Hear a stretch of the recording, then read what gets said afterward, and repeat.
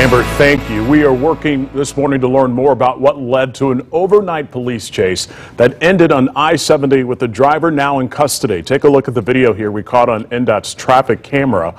It started in Boone County around 3:30 this morning. The chase continued south on I-65 through the North Split and then on to I-70. The pursuit ended at the Greenfield exit for State Road 9, where the driver was taken into custody. And if you look at this video closely, you can see the driver's hands are up. The pursuit ended and has now reopened part of the road. We are working now to learn more about the chase this morning.